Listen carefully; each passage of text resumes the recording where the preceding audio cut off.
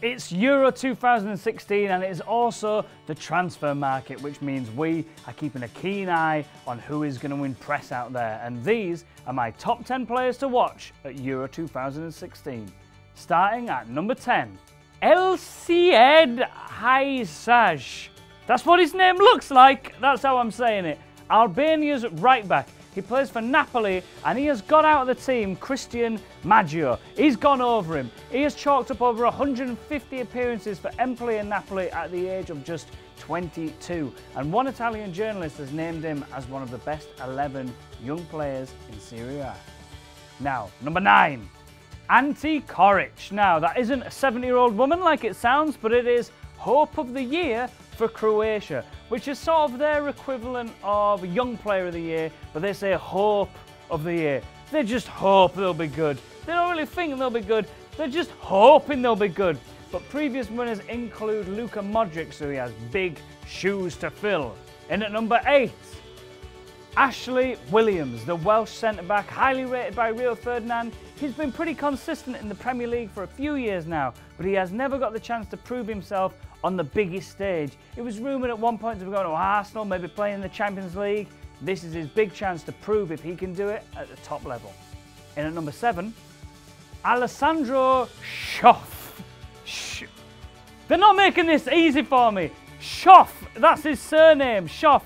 He is a dynamic Austrian centre midfielder who has earned a move to Schalke. He's sort of really developed a reputation as a goal-scoring midfielder, and he's only, at the time of recording, got 3 caps for Austria, but he has scored 1 goal. And we're not basing this stat on that, but he does average 1 goal in every 3 games, so he's one to look out for if he gets to start. In at number 6, Granit Xhaka. Now, most of you will know that Arsenal have shelled out reportedly around 30 million for this defensive midfielder, and I'm going to be watching him to see what we're up against. In at number 5, it's my main man, Marcus Rashford. We all know what this guy can do. On his debut, he scored 2 goals against Midgetland. I still don't know if you say Midgetland, but I like saying Midgetland. Then he scored 2 against Arsenal. He's just been an absolute boss. England debut, 3 minutes. Yes, please, mate. We don't know if he's going to be starting, but I reckon he'll see some game time and it is very exciting to see him out there. Come on, Marcus! In at number 4, Andre Gomez. Now, there has been a lot of rumours linking this guy to Manchester United. Currently plays for Valencia, so I reckon Gary and Phil are probably putting in a good word. Let's have him. In at number 3, Anthony Martial. Now, I know I've been a bit biased and I'm getting pretty enthusiastic for the United players, but this guy has been sensational for United. He comes for loads of money. Everyone's like, what are United doing? They don't know what they're doing. They're paying like 50 million for this kid. Banging him in. He's been absolutely incredible. He has yet to score for France, but if he can do what he has done for United on the big stage at Euro 2016, he is going to be one to look out for.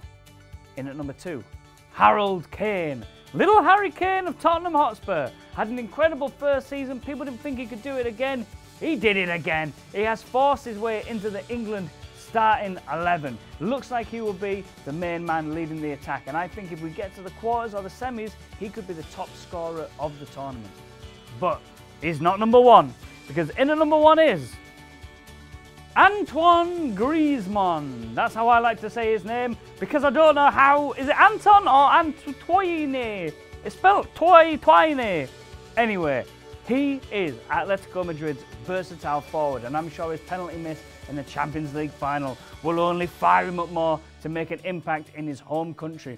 Just imagine him and Martial playing together.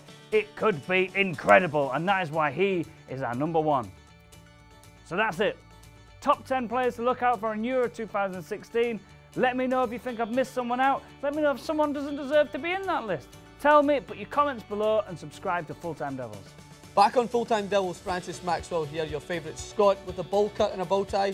Courtesy of my hairdresser. I asked him for an in-between of a Sal Niguez and a Sergio Ramos. I think he's done it pretty well.